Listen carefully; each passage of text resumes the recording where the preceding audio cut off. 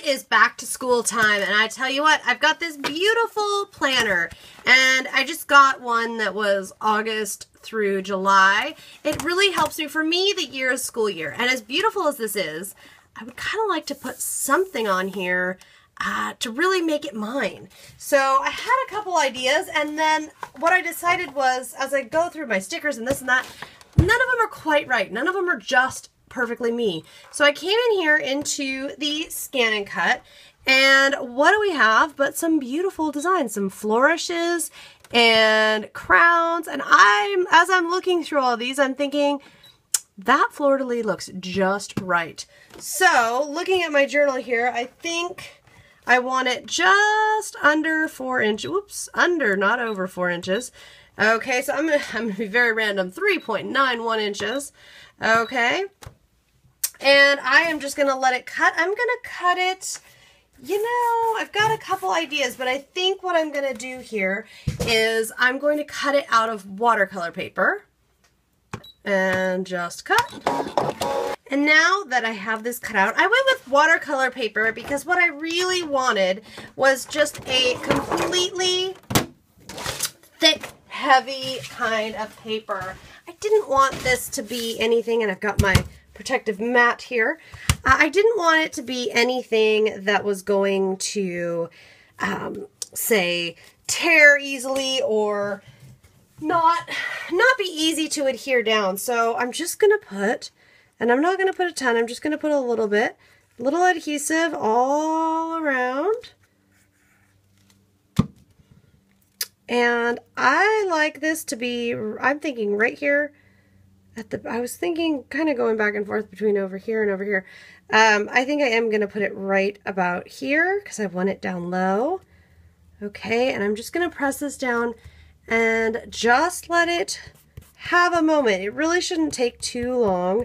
It shouldn't warp my cover or anything. It's a very nice, sturdy cover. And once that this has dried, once everything is stuck, what I will do is I will put a little over the top. And the reason I want to put a little over the top is when you're working on a journal cover, and you'll be seeing me do several of these, different kinds of journals and such, of course. But the reason for it is I want to seal those paper edges. You do not want your paper to be unsealed if it's going to be on the front of the journal. If it is, will it work? Sure, it'll work. But what you run the risk of happening is something catches the edge and everything rips off. When it's sealed, I've never had one that I seal up like this. I've never had one rip apart or anything like that. So then I'm going to hit this with a little bit of heat. The crafting heat tool here. Just keep making sure everybody's staying nice, playing nice. And the heat tool is just helping me speed things along. I'm also looking to make sure that there's no strange residue or anything anywhere from my adhesive. There shouldn't be, but I'd really like to make sure of that. And then it's still a little wet around the edges, and that's just fine. But what I want to do before anything else happens here is I'm going to look around and see what kind of stamps I've got and have some stamping fun on this. Because what I'm thinking is, I'm kind of thinking a scribbly stamp. No, I think what I'm going to do here, and I was going to, or initially I was going to do gold, but I think white or silver or something like that would work well. And I have just some puffy paint here that I'm going to now play with a little bit, although, oh, it's a little stuck. Of course it's a little stuck. Let's see how this one's doing. Sometimes they get a little jammed up. There we go. This one's working. And you might notice, man, you're not being very careful. Nope, I'm sure not, because what I intend to do is I just was kind of doing that. And then I'm going to come through here with kind of a square-tipped paintbrush and just kind of rub it along. And if it kind of gets a little thicker in places, a little thinner in places, I'm totally going to embrace that because I want it to. I want to have kind of some, I'm trying to build up a little bit of texture and kind of a aged look here. I'm gonna try to darken this up a little with maybe some brown or some rusty something or other. And so I want it to have, this is just going to kind of help me build a little texture on top of that paper. And now you're kind of getting the why of why did May want such a heavy cardstock, because I want to be able to do all this stuff in quickly. I don't want it to take a long time. That's for darn sure. If I need a planner because things are so crazy here, the last thing I want is a planner that took forever to, you know, customize and decorate. Okay, and again with the heat tools, just to speed everybody along. Okay, and then I will grab an ink pad, and I am leaning towards black because I think it'll look nice. I'm just not sure if I have enough texture yet, but I'll see what happens here. And just let me just check that it's totally dry. I do not want to be trying this if it's not totally dry. I'm just going to try it on the very edge over here. I'm going to come in here with the foam tool just so I can get a little more control. I'm not trying to specifically touch any one part or not touch any one part. I just was thinking that if I had a little bit of better control here, that I could make sure not to turn the whole thing one color. Ooh, and I see that it's wet there. See, it's a good thing I had that foam, otherwise that would have been ugly. Okay, so I'll pat a little bit down there.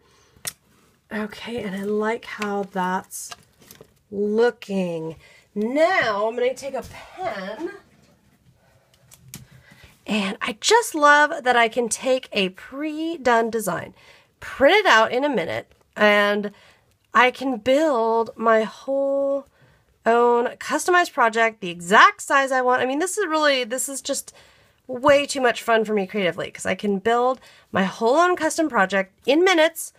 And like in this case, I'm doing something practical because, well, it was already pretty and decorated, but now I'm customizing and I'm making this journal just a little, not journal, planner, a little bit more special, a little bit more me. And you know what? I just think that's a lot of fun. And if it's fun, you know I love to craft when it's fun. So that just kind of brings it all together for me here.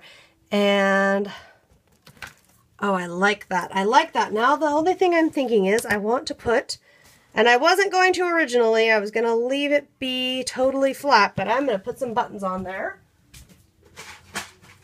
And I'll just grab purple, of course, my signature color. Gotta love it.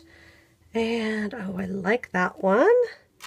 I love putting buttons on stuff. I tell you what, I cannot get enough of it. That is just a totally me thing to do. Throw some buttons on it. And I'm thinking just 3. I'm thinking just 3, but I am also thinking I'm going to take some purple acrylic paint, just a little bit, because I like the black and what that's doing, but I feel like, and the silver, but I feel like I maybe want a little something different here. And I am going to take that same silver paint. I'm going to squeeze a little bit of it out. Now we're getting wild, guys. Now we're getting somewhere. And I'm going to take that same paintbrush, and I'm just, while that purple is still wet, now I'm going to blend the two of them together and get even more layer and texture and color and all that good stuff. And I like that. I just love building layers like this on a project like this, that we can get into this funky stuff, but you guys can see it's not taking me a real long time. It's not going to take, this whole project won't take me more than 15 minutes to make. It'll take me a lot longer. It'll take me hours longer to sit down and edit the video and post it to my blog and upload to YouTube. That's going to take hours longer than the actual project, which is funny if you ask me, but it's a good point about, you know, these projects, the projects themselves, they don't have to take a really long time. At all. At all. Oh, I like how this is coming out. Okay, and then I got a little too heavy-handed there, so I just grab a piece of paper towel and don't rub. In this case, don't rub because I don't want things to go all over. In this case, I'm just going to press down and kind of blot. And this, again, there's another layer of texture for us. All right, guys, that's the cover of my day planner. I just need to let it dry a little, and it is ready for all kinds of adventures in the 2015-2016 school year. Now, I could put my name on here if I wanted. I just figured, no, I don't want to put a name on here. I just kind of like that it's got the year, and it's got my pretty fleur-de-lis and buttons, and we are set to go. I hope you have liked this tutorial. For more, you can visit my blog, and of course, stay tuned here on YouTube where I share projects regularly.